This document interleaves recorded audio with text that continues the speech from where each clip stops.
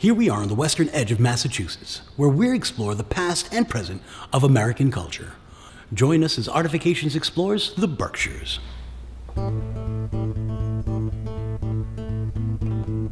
Ah, the Berkshires, known for its scenic beauty and culture. The area that we know as the Berkshires is actually the southern end of the Green Mountain Range that originates in Vermont.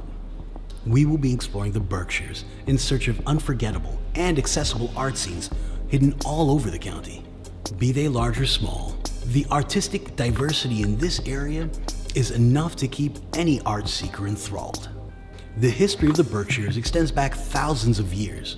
By the time early settlers reached as far as Stockbridge, Massachusetts in the early 1700s, nearly 90% of the local indigenous population had been wiped out, largely in part to the germs carried over by the settlers. As time progressed, this place between places, known as the Berkshires, with its idyllic rolling hills, had come to leave an indelible mark on the minds of travelers who came through, and especially the artists.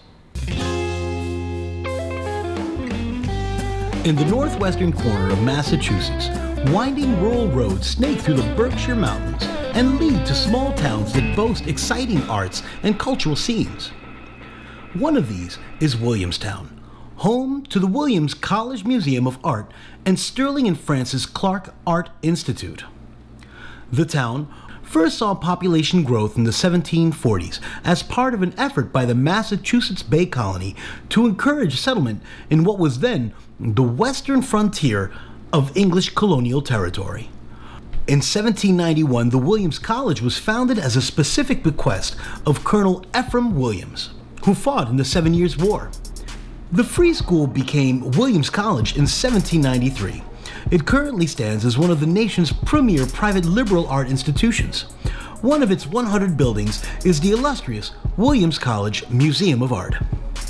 The museum, which is free and open to the public, is small, but boasts an impressive, interesting, and eclectic collection of paintings, photography, and archaeological relics, and offers rotating exhibits on a variety of themes. High ceilings and skylights make each gallery feel spacious.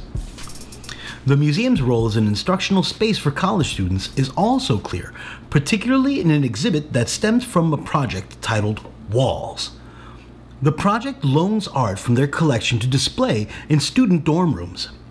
The current special exhibition, Dance We Must, treasures from Jacob's Pillow between 1906 and 1940, provides museum goers with a multifaceted artistic and historical experience. The show connects these two distinguished institutions by displaying decades of original costumes alongside promotional photographs, videos, paintings, and drawings. The exhibit explores the lives and works of American modern dance pioneers Ted Shawn and Ruth St. Denis. The pair drew fans and followers from around the world and made a distinct mark on the Berkshires when Shawn established Jacob's Pillow Dance Facility in Becket, Massachusetts in 1930.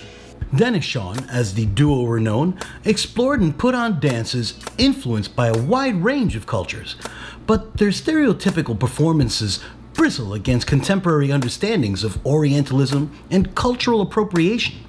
The discomfort in this exhibit is necessary and reminds us that the history of cultural and artistic progress can be simultaneously inspiring and problematic, complicated and beautiful. Williamstown and the institutions it works with have helped to reshape the identity of the arts in northern Berkshire County.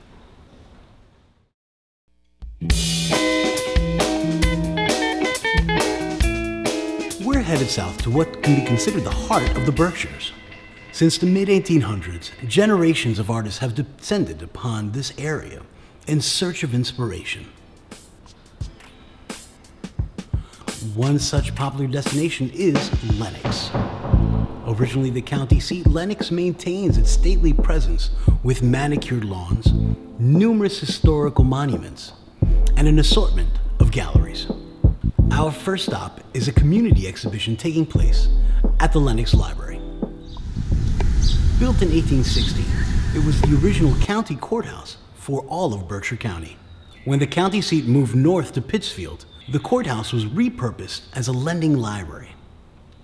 The sheer size of the former courthouse allows for exhibitions by local artists, and we were surprised to find exactly just how much there was to offer.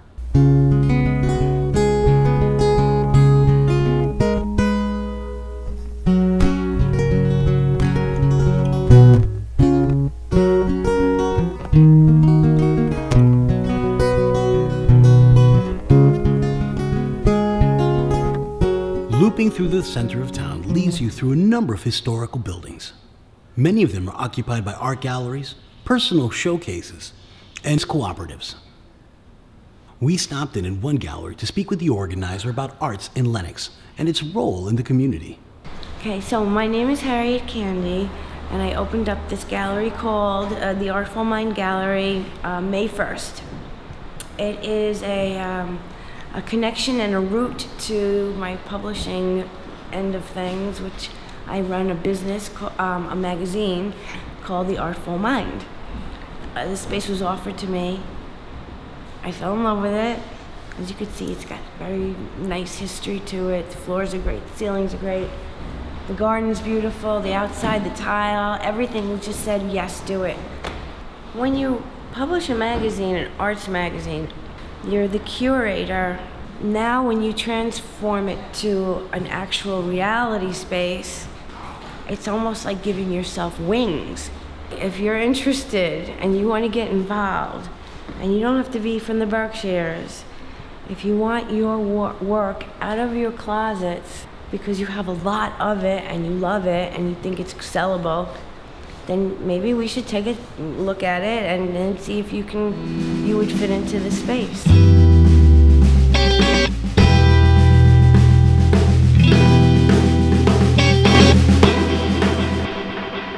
Greylock is the tallest peak in all of Massachusetts, with views of the Adirondacks over 100 miles away.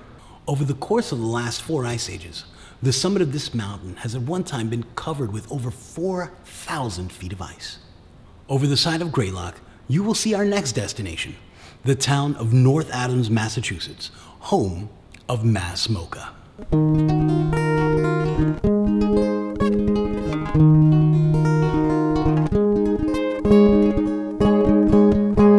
Welcome to Mass MOCA, or Massachusetts Museum of Contemporary Art. This is one of the largest centers for contemporary art in the United States. Over one whole year, it will provide visitors with 75 performances from varying artistic disciplines and hundreds of thousands of square feet of exhibition space. Some of these installations are immense and needed proper space in order to capture their full impact. Other exhibitions cycle through the floors, and you just get the sense you couldn't possibly see everything in just one visit. It was the creation of this beloved arts institution that may have staved this area from possible peril, proving once again that when taken seriously, the arts community and the city community can work peaceably to create sustained economic gains.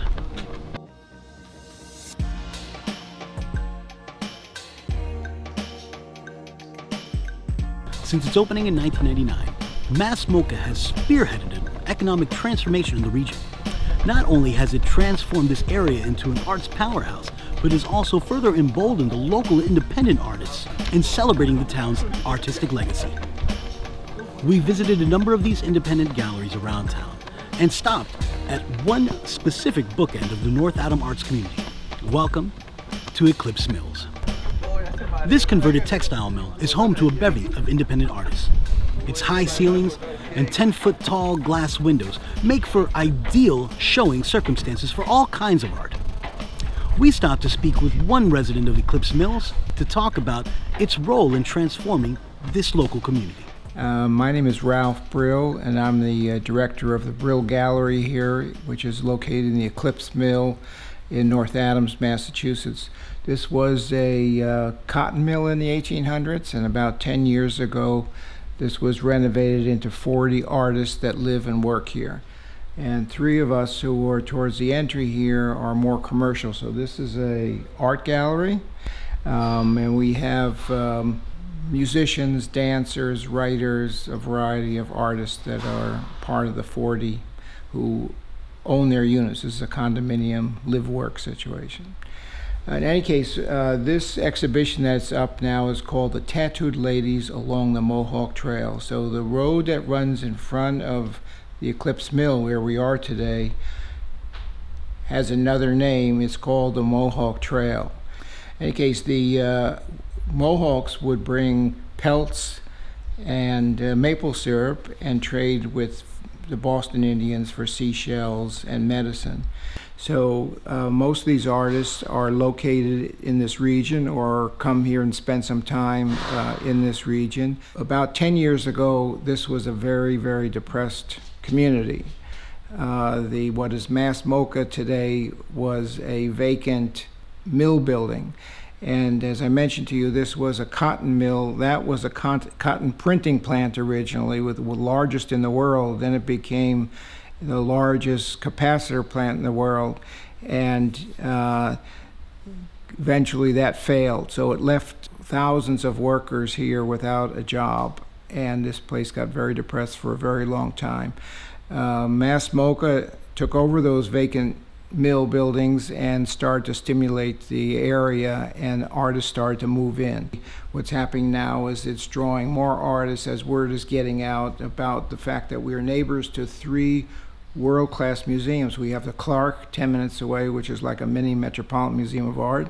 We have the Williams College Museum of Art, which is a teaching museum, just 10 minutes down the road, and that's free to the public. And then, of course, Mass MOCA, and that's open all year round. Mass MOCA has a program for artists to help them move here. We also have artists who, on a regular basis, come in and show portfolio and who want to exhibit as a way to get familiar with the area. And if we're not the right gallery, we might recommend another gallery that might be. We also have opportunities to meet artists, so to speak, informally at a dinner that are held on a regular basis. So we're interested in communicating with those artists who have an interest in the area. The Berkshires is not one place, but a collection of art-focused communities. Don't let this idyllic setting fool you. The ethos of these communities is reflected in the revolutionary monuments you can find all across Massachusetts. The state slogan is, "By the sword we seek peace, but peace only under liberty." Thank you for watching Artifications. You can follow us on all of our social media platforms. Our goal here at Artifications is simple: to make the art world just a little smaller, because you can't spell Earth without art.